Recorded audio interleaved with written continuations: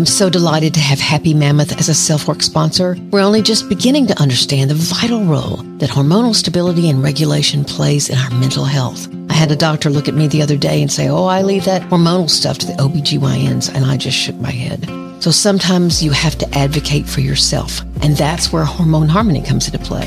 Happy Mammoth is the company that created Hormone Harmony, which is not just a supplement for women going through perimenopause, menopause, or postmenopause, but is dedicated to making all women's lives easier no matter what time of life you're in now. They make no compromise when it comes to quality, and it shows. You can join thousands of women who are so very happy with what Hormone Harmony is doing for them. For a limited time, you can get 15% off your entire first order at happymammoth.com. Just use the code SelfWork at checkout. That's happymammoth.com and use the code SelfWork for 15% off today.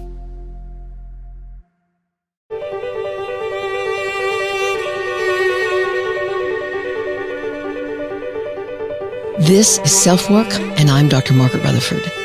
At SelfWork, we discuss psychological and emotional issues and what you can do about them, whether that's learning self-acceptance, taking action, or seeking therapy or treatment.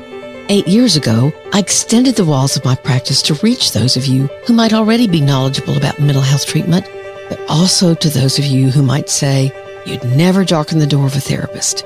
And yet, you are here. I'll answer your questions while I invite you to take a few minutes for your own self-work.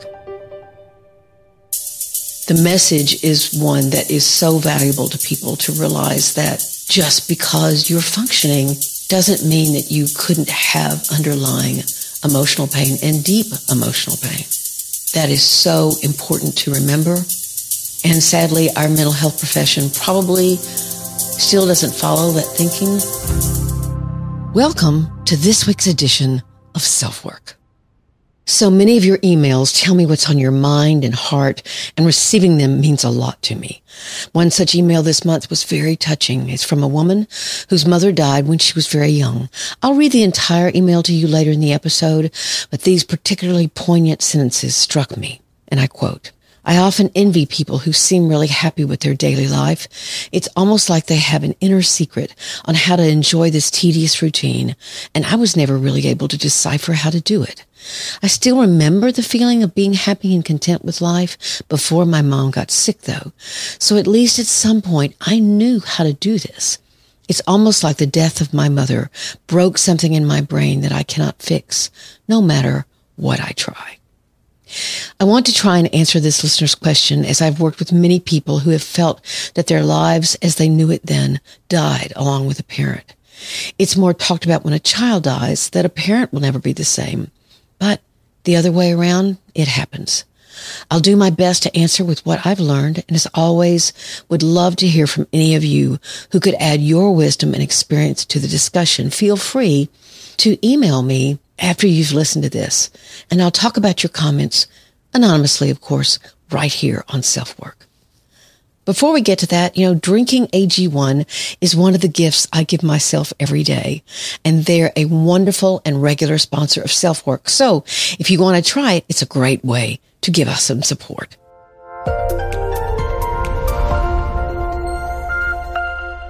It's important to me that the supplements I take are of the highest quality, and that's why, for years, I've been drinking AG1. Unlike many supplement brands, AG1 conducts relentless testing to set the standard for purity and potency. Quality for AG1 isn't just a buzzword, it's a commitment. And at each step of the process, AG1 goes above and beyond industry standards. I know I can trust what's in every scoop of AG1 because they obsess over product quality, the standards of their manufacturing, and sustainable practices. Taking care of your health shouldn't be complicated, and AG1 simplifies this by replacing all those multiple health supplements, like your multivitamins, digestive aids, immune support, and more in just one simple scoop. AG1's ingredients are heavily researched for their quality, and I love that every scoop also includes prebiotics, probiotics, and digestive enzymes for gut support. I've partnered with AG1 for so long because they make such a high-quality product that I drink every day. So if you want to replace your multivitamin and more, start with AG1. Try it and get a free 1-year supply of vitamin D3 plus K2 and 5 free AG1 travel packs with your first subscription at drinkag1.com/selfwork. Again, that's drinkag1.com/selfwork. Check it out. You'll be glad you did.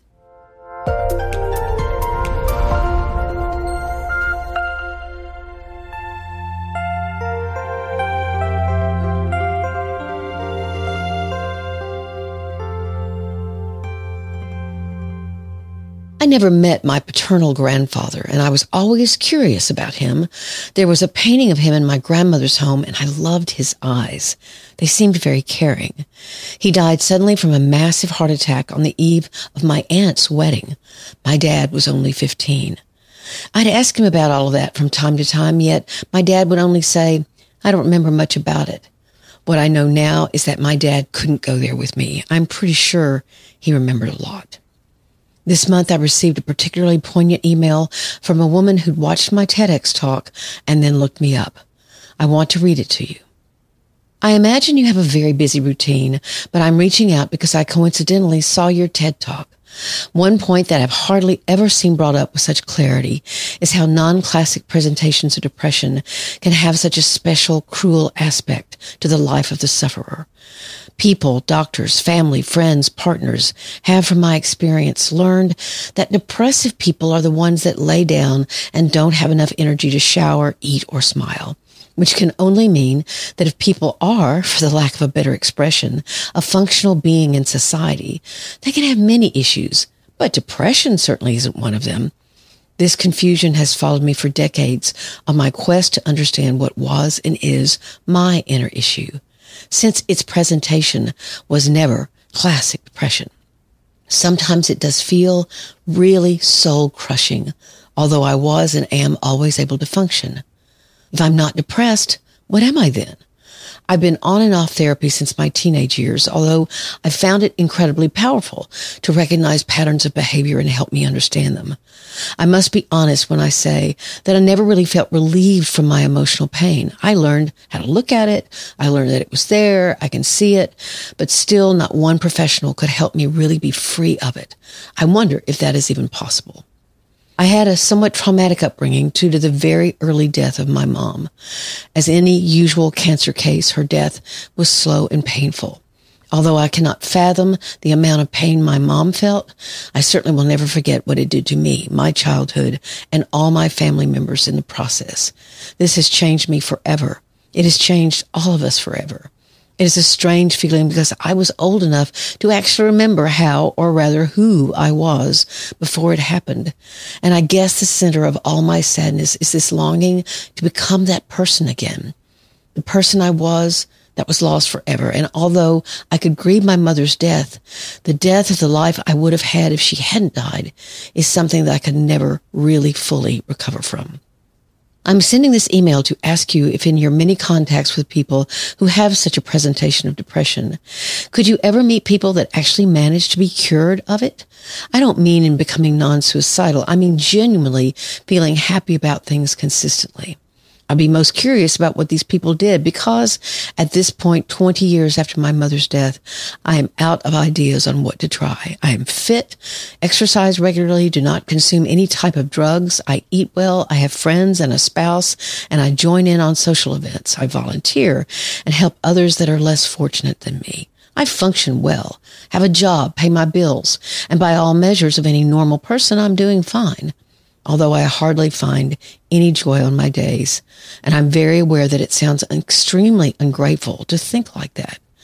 I can recognize that my suffering is borderline ridiculous compared to what happens in this world out there. But the truth is, I wake up, I do stuff, I sleep, then I repeat. I find that pattern incredibly tedious most of the time, although I hardly ever think about taking my own life. I couldn't really tell you one single reason to want to keep doing this for 50 more years. This has been my life for the last 20 years, and although I have learned to expect very little in terms of happiness, I often envy people who may seem really happy with their daily life. It's almost like they have an inner secret, and I read this to you before, on how to enjoy this tedious routine, and I was never really able to decipher how to do it. I still remember the feeling of being happy and content with life before my mom got sick. So at least I know at some point I knew how to do this. It's almost like the death of my mother broke something in my brain that I cannot fix no matter what I try. I would love to receive any contact from you. And then she says, I always find it amazing to receive some kindness from people who are able to understand that people who are highly functional can also be hurting a lot. I find this to be a rare thing. Well, for one thing, let me say that I am so glad that my TEDx meant something to her. Believe me, I've heard from many people who say you get something or you're talking about something, because this is not about me, it's about the message. The message is one that is so valuable to people, to realize that just because you're functioning doesn't mean that you couldn't have underlying emotional pain and deep emotional pain. That is so important to remember. And sadly, our mental health profession probably still doesn't follow that thinking. And some clinicians will be fooled by a bright, smiling person that walks in and says, I don't know why I'm here. But let's get back to this listener. She's talking about both the impact of her mom's death and the very difficult realization of remembering being far happier, far more content, and not being able to recreate that feeling. Responding to this is hard. I don't want to offer anything that might seem to her that she's not doing something right. Maybe she's done everything she possibly could think of, and it certainly sounds like she's tried very hard to build a productive life. Other therapists have not been able to help her feel better, yet the longing is still there. What would my life have been like if my mom had lived? Is a question that haunts her. You know, it's more than ironic that so many Disney stories and movies start out with the death of a parent. From Bambi to The Lion King, both 1 and 2, to Frozen, to Cinderella, to Tarzan, one or both parents die. But real lives aren't Disney lives. Happy endings aren't always so happy. But what I want to do today is to offer some ideas. I can only hope they'll help. I wrote her and told her I was using her email here on SelfWork, so I hope she'll be listening. Here are 4 things to think about, or actually to write about. First, let me be quick to say, this kind of loss is something that is never ending. Her mom's life ended far too soon, and that is tragic. But let me tell you a story about what I learned about grief from a woman I worked with years ago. I've used this story before, but it's very poignant here. She was a mom to 2 children, both of whom died in a fire. As she described what had happened and how she felt, I assumed she'd lost her daughters within the last couple of years. That was how intense her pain was. I found out that it had been 20. Her other children, the ones she'd had after the deaths of their older siblings, were saying to her, Mom, we're right here. You're so lost in the past, you're not present with us, and we want and need a relationship with you now. She looked at me and asked, but how can I ever stop grieving? What we came to together as we worked collaboratively about this was that her grief wasn't going to stop, but its prevalence, its intensity in every hour of every day is what can lessen. She felt as if she were abandoning those 2 daughters, the ones who died, if her grief didn't consume her every day. We worked on that, as she, in a way, had to forgive herself, allow herself to live today. I'll never forget her, and I've heard others who've lost moms or dads or children say the same thing. Your grief helps you feel connected to the person who died. I still have these intense emotions, this intense pain when I think about not spending more years with them. And yet that very intensity can keep you stuck. So it's a bit of a conundrum. Here's a second idea. This listener doesn't mention her dad or other relatives, only saying that everyone's lives were changed forever. Sometimes when one parent dies, the other parent feels so overwhelmed by their own grief that they forego parenting. So I would ask her, how did her dad's grief or her mom's parents' grief affect her? If they label their own grief as never ending, then she may have absorbed the idea that that's what grief is. This is so important and frequently happens either through death or divorce. One parent leaves or has died, and the other parent falls apart and loses their ability to parent. Thus, the child is thrown into an incredible sense of isolation And dependent on their own personality and means of coping, they'll do everything from taking over in a pseudo-adult kind of way, thus ending their own childhood, or they might seek other relationships to wrap themselves within. You'll hear this dynamic as described by someone having daddy or mommy issues, usually because the child was abandoned by that parent, which has left them with a yearning. I've always thought that particular phrase was kind of harsh, and I much prefer when someone simply says, they seem to need a lot of attention. So I don't know if this happened or not, but it can certainly make it more difficult to continue trying to move through your own grief. So let's take a break, and we'll be back in just a moment. Do you and your partner text all day, but mostly about who's going to pick up, who's going to get groceries? We can so often fall into these habits, even when it may look like you're communicating. That's where the Paired app comes in. This is how it works. You and your partner both download the app, pair together, and the app will take care of it from there. Every day, Paired gives you personalized questions, quizzes, and games to stay connected, deepen your conversations, and have fun. The best part is that you can't see your partner's answer until you answer yourself. I often prescribe something similar to this for couples, where they have time to respond rather than react. Whether you're just a few dates in or have been together a long time, find the time to connect with your partner and nourish your relationship. With the Paired app, it's easy and fun, and it only takes 5 minutes a day.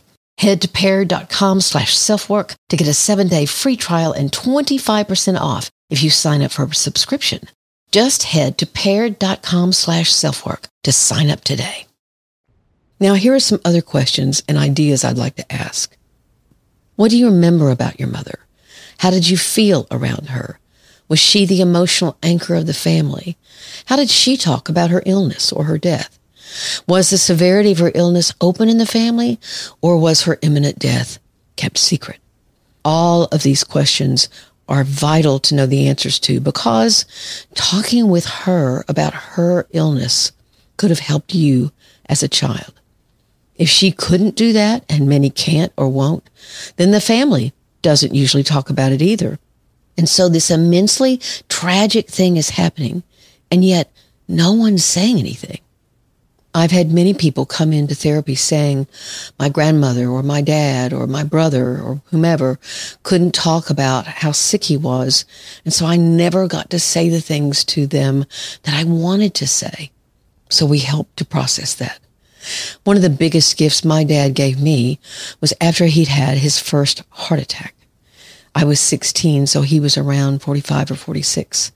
He called each of us one-on-one, my mom and my 2 brothers.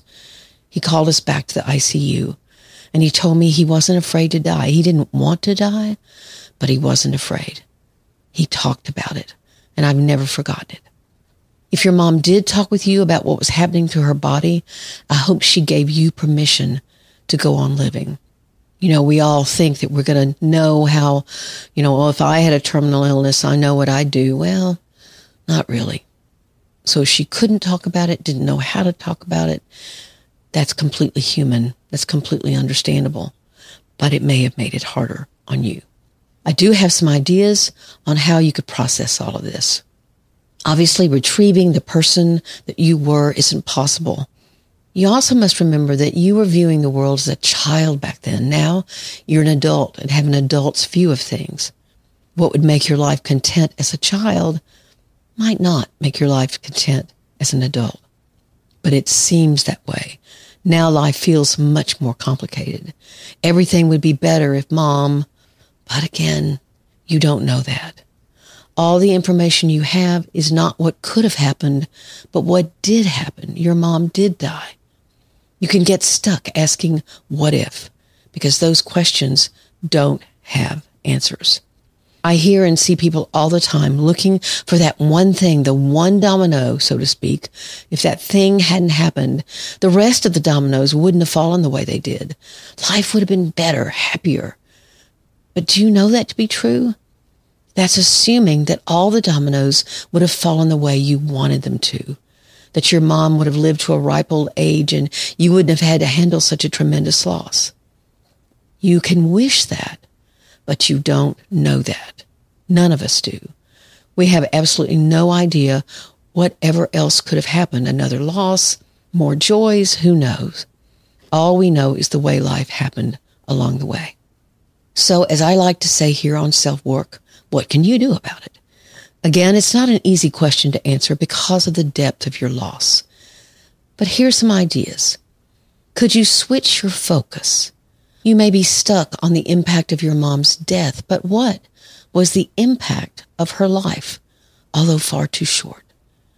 Can you write about what in yourself or even in your kids, if you have them, reminds you of your mom? You want to honor her life. She mattered not only because of her death, but because she lived. Right now, her death has grabbed most of the attention, of course. But can you remember and honor what she gave you in the time she had? Now, this may bring more grief. It's inevitable, I think, that this would happen because this line of thinking would lead to the question, but what if I'd had more of what she had to offer me? But you don't know. But you'll be able to see if you especially write about it. And journaling and writing can be so important. That's actually been shown by research, by the way. You can see in black and white the impact she did have. Here's another idea. I've used this a lot with my clients who've lost parents. Something else you can try is to write a letter to your mother. Obviously, she won't get it or read it. You can also do more than one. And you can write to her about all the things that have happened in your life that you'd want her to know that she's missed. But there's a second very important part. Write a letter back to you, one that you imagine your mother would have written. How would she have responded to these things you're telling her about? Be they difficult things? Be they harsh things? Be they joyful things? And how would you imagine she would be now? What I want you to see, if you can realize, is that maybe you've internalized her more than perhaps you might have realized in the past. What does that mean, internalizing your mom? What comes up for you when you think about her? What do others say? Oh, your mom would have loved this, or your mom used to do this or that. What are your own memories that have lodged themselves in your mind? In some ways, this exercise is once again honoring the idea and giving that idea life of what could have been, but what you also can imagine it would be like now. It's like your mother is present in this moment. Here's one more idea for healing. Have you ever sought out other maternal figures? Maybe a woman in your church or your neighborhood, maybe an aunt, or simply an older friend or woman who works with you. She would obviously not be your mom, but she could offer you that kind of energy, and she could be part of you moving ahead. Now, there are people who view a trauma like this woman has experienced as justification for not having a good life. I don't hear that at all from this listener. In fact, she identifies with perfectly hidden depression. She knows that she's got a perfect seeming life, but she does feel an emptiness. She doesn't mention children of her own. Maybe she's not going to choose to have them. But realizing in some way, either through having her own children or doing things for other people that are vulnerable, like children, might also act in a healing way. Taking over the role of mother in her own life in some way, either realistically or metaphorically. Moving ahead with the circle of life, as the Lion King crew sang about so beautifully. In a few days, I'm going to experience something strange for me. It'll be the 5-year anniversary of my oldest brother's death. His name was Adam. And I'll be then older than he was when he died from cancer. It's an odd feeling, one that saddens me for him, his immediate family, the rest of our family. His wife also died a couple of years ago as well. It certainly makes me realize my own gratitude for my life and the people that I love, and I'm lucky enough to have in my life. It makes that gratitude even greater. I'll never know the why of that, or the why of other friends and family dying the way they did, or how young they were when they died. Neither will any of us. You can believe a reason or a rationale, of course, that's a personal decision, or a part of how you understand the world. What I can hope for this listener and for all of you, that you can grieve and feel joy, that you can miss your loved one and lovingly connect with others at the same time, that your own life doesn't end along with the person you now miss. As I said, please feel free to email me at askdrmargaret@drmargaretrutherford.com with any comments or concerns about this topic.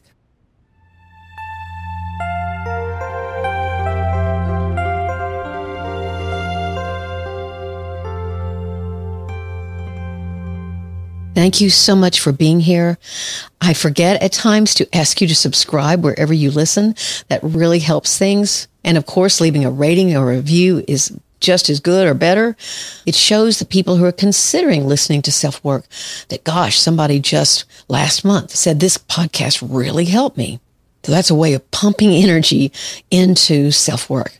Here in our now 9th year coming up in the fall. That's incredible. I also want to let you know that in the next 2 or 3 months, I'm speaking a lot of places, both virtually and in person. Honors college students, energy contractors who want to talk about how to make mental health more of an open conversation with their employees. A doctor's clinic who wants to train their staff about the dangers of perfectionism and depression. And a company who just has hired me to talk about basic issues about depression and seeking therapy. You are by far the largest audience I reach. And I would love to talk with you about what might be possible to work out. Just email me again, askdrmargaret@drmargaretrutherford.com. And last thing, I have signed a contract for a second book. It will be a workbook. So it will be a follow-up to Perfectly Hidden Depression, but we're going to dig into the 10 traits of Perfectly Hidden Depression, something I did not do at all in the first book. So it will be both different. I think and hope that it will be more approachable, and maybe even give you the courage or the stamina to go back and do more of the exercises in the first book. There were a lot of them. Thank you so much for being here. I'm truly grateful for every last one of you. Please take care of yourself, your loved ones, and your community. I'm Dr. Margaret, and this has been SelfWork.